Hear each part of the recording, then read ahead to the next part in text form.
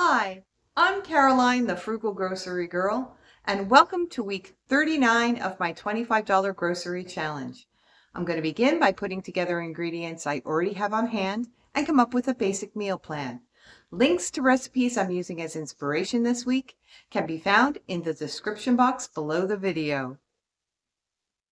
Here are the main ingredients I'll be using this week. For breakfast, oatmeal, and eggs I got from a dumpster dive 2 days ago. For snacking, carrots, apples, and nuts. And then I'm doing sort of an Italian theme week. I have breaded eggplant that I prepared last week, and I'm going to do eggplant parmesan with these ingredients. And then over here from the freezer, I have those zucchini noodles, the Zoodles, and some Italian sausage, and frozen tomatoes from my friend, and I can defrost them and make a nice sauce with that to go with the Zoodles.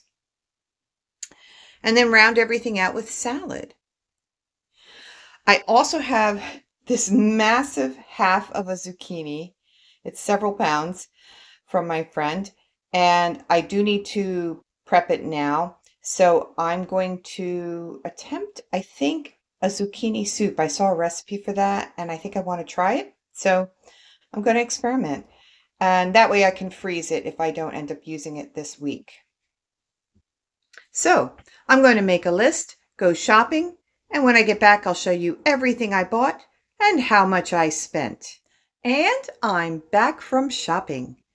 Over at ShopRite, I got this chock full of nuts coffee, half price, $2.88. This is the first time I'm buying coffee in 2024.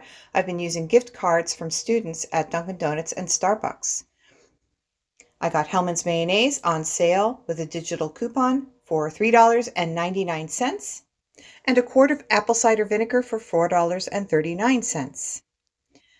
Then I went to Lidl. Now, I actually bought this bath tissue last week when I was doing my ShopRite haul because it was on sale for $5.99, which was a really good deal. So I bought it then, and I am counting it towards this week's budget. Then this week I got mushrooms, 99 cents on sale, a cabbage, 59 cents a pound on sale. This was $2.16, a quart of half and half for $2.79. Balsamic vinegar for $2.49. And then because this is my birthday month, Lidl offers a birthday treat to their customers.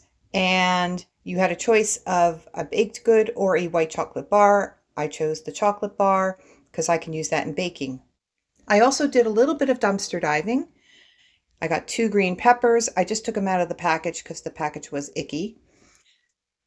2 packages of salmon. They were just thrown out because the sell-by date is actually today, and they're very, very cold.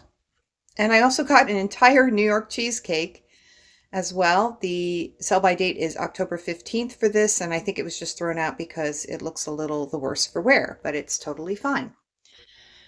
And the total for everything here came to $25.68, so I'm just a little bit over. Thank you so much for watching. Feel free to leave comments below, and I will see you next week.